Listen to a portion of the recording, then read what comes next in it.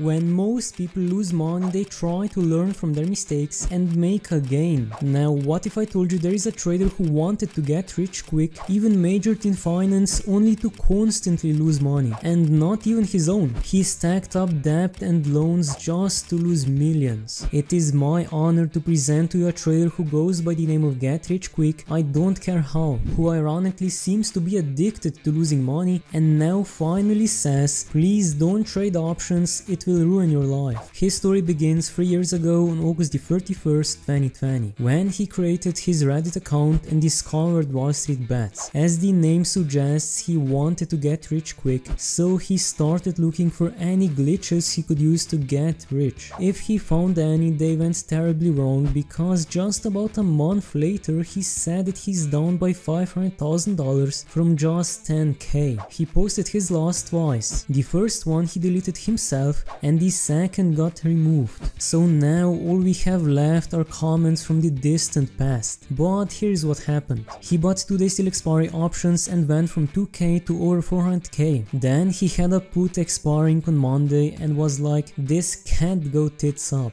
The coronavirus is gonna get worse over the weekend, but for whatever reason SPX went up over $50. The next trade the market opened and froze, as he made a market order of a put. Because he wanted to get rich quick, he naturally bought more shares than his account had cash. Since at the time it cost around $500, he made an order for 10 of them, and once the market opened it glitched him in the trade. He was positive for just a few seconds, then boom. He just wiped his account and started working full-time at his job. Now, judging by the comments about his deleted post and screenshot, he owed the broker $48,000 and just told them he's going to pay it back soon. Nevertheless, he thought he could make it back if he wouldn't get greedy. But hey, at least he enjoys seeing people lose after his personal account goes down by 98.2%. It just makes him feel better and not as regarded. Anyway, in the spirit of not being greedy, he decided to try turning $500 to $100,000. His plan was to play with SPY, SPX, Microsoft, Apple and Tesla. And because he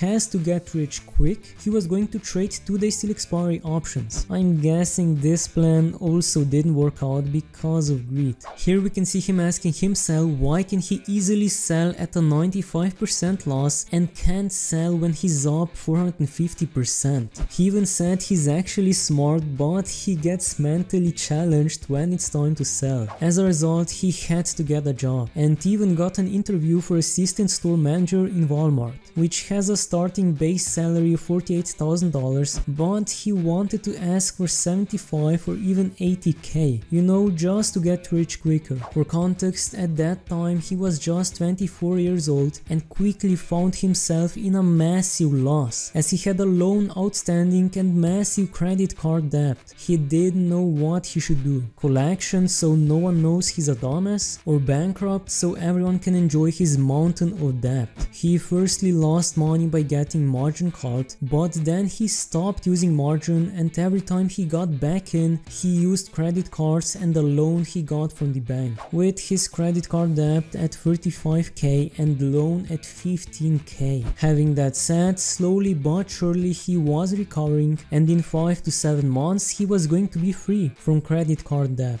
But at the same time he was thinking about saving up a whole year worth of checks and YOLOing it on a SPY 1 day out call option. Shortly after that he lost a lot of money in a week. He didn't share any specifics, but I think it's safe to assume he lost it on SPY options. Then he even said that he's altogether down by $1 million, and then he finally posted a loss with screenshots that wasn't removed or deleted. And this trade shows why and how he's constantly losing money. The first clue is the title, SPX option YOLO, I'll never sell. And the second is his screenshots. He went almost all in into SPX weekly call options with a striking price at $4,380 and an expiration date on July the 14th, 2021. He went in with around $130,000, had around 6k in cash remaining, and was already down by 22% or 28k. He kept on holding as his position continued dropping,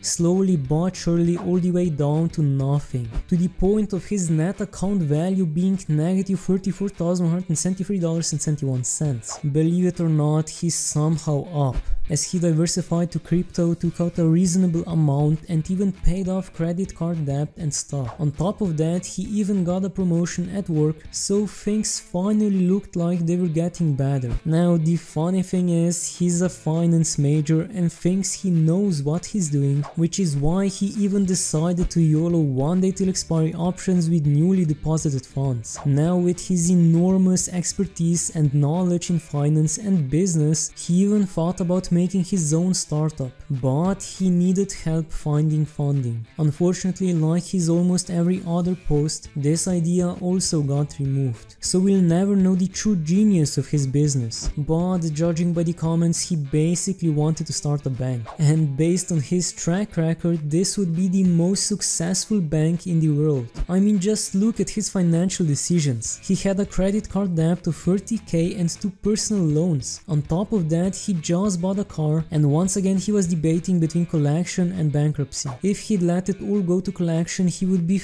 for 7 years, but hopefully he could get a promotion within 2 years and make over 150k, and then he could save money for a house and YOLO the rest. You know, life is all about risk, and he's ready. At that point he was making 70k, his credit card debt was at 30k, personal loan at 15k, a margin call of more than 75k, and a car worth 20k, which is the only thing he's paying off. Now please keep in mind that he's a finance major and even wanted to start a bank. Anyway, then he went quiet for almost a year until he posted his next loss. He was down by 82% or 11k and was just tired of losing, with his losses once again coming from spy calls, as he was just YOLOing his life away. At this point, losing is just a way of life for him, as in his opinion, losing money only gets easier. What he normally does after losing all his money is eat noodles or make spaghetti and pay his bills late. Then after a month he repeats, and now it's just normal, which is why he once again went all in with around $11,000 on 0 days till expiry SPY puts, with a striking price at $402. And finally he broke his long losing streak and made about 150%, getting his account up to 25.6k. Sadly it was all for nothing, because 2 weeks later he lost all the gains and more in just a day. He thought this was the last straw. He was exhausted and tired and didn't think he could keep going,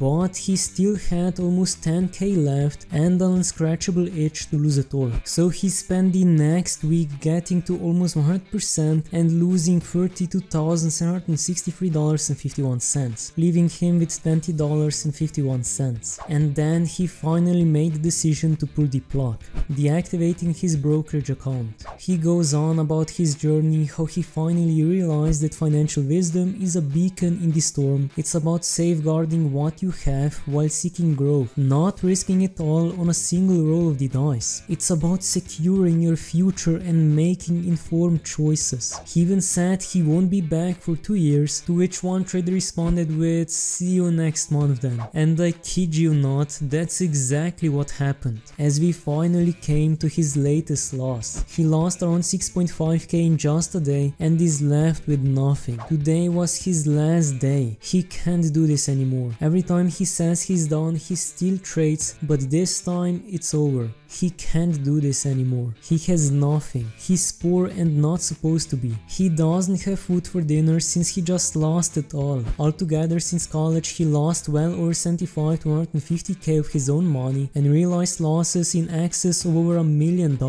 And because you've made it this far, I have a bonus insane gain for you. By Luke Tsunami, who's up by 344% or $104,700.08 just today. Now the funny part is that he doesn't know how to use this app. as he just sits on the toilet and clicks buttons. Anyway, he made such an insane gain because on October the 23rd, he bought 280 Coinbase call options with a striking price at $85 and expiration date on October the 27th. He entered the play because he was at his wit's end. He firstly loaded up on calls with a striking price at $78 last Thursday and cashed out way too early for a 2x profit on Monday, when it could have been way more. When he saw Coinbase tank $3 at close, he figured there was no way this wasn't going to go up eventually with how Bitcoin was moving. He's been bleeding money every week waiting for the pump and got lucky this time. And how lucky he was. The play cost him about $11,000, but because Coinbase stock rose by around 10% overnight, he was instantly up by a lot. And here comes the most important part of his trade, the part that actually turned his imaginary money into real money, securing the profits. Most traders on WallStreetBets would just let this huge gain run, hoping to make even more in the 4 days before expiration. But he's a bit different.